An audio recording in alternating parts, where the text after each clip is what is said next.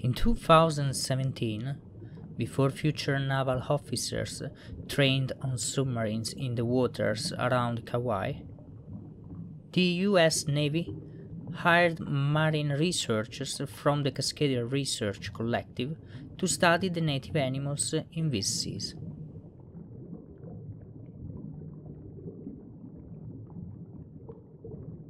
After encountering a large pod of melon-headed whales, the researchers tagged 2 of them to see where they might go. It was then that the researchers noticed something curious about one of the creatures. It wasn't quite a melon-headed whale, nor was it exactly a rough-toothed dolphin, which are common to the area. They collected some tissue from the animal, and after returning to shore and performing genetic testing, discovered it wasn't either species, but both. The hybrid was very special because of its melon-headed genes. The toothed whales are rarely seen in these Hawaiian waters, the researchers wrote. Both species belong to the oceanic dolphin family, but the report notes that cross-species union between them are unusual.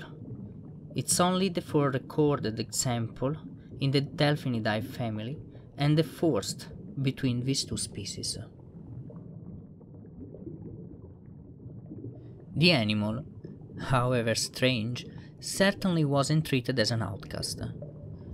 The marine scientists tagged the hybrid with satellite tracking GPS along with a companion to see where they might go. And it appears they stayed together, traveling some 475 miles over 8 days and diving thousands of feet beneath the surface.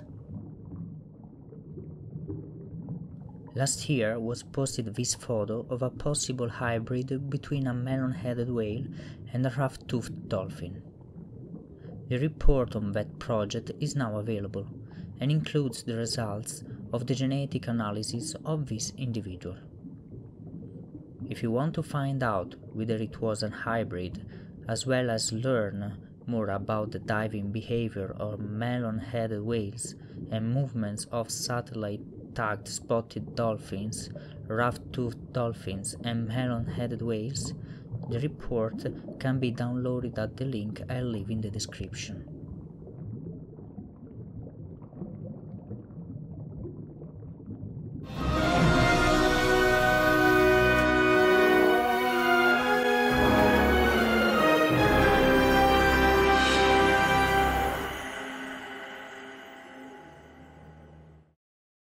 The cave lion is thought to have had a very thick and dense undercoat comprising closed and compressed yellowish to white wavy downy hair with a smaller mass of darker colored guard hairs, possibly an adaptation to the Ice Age climate.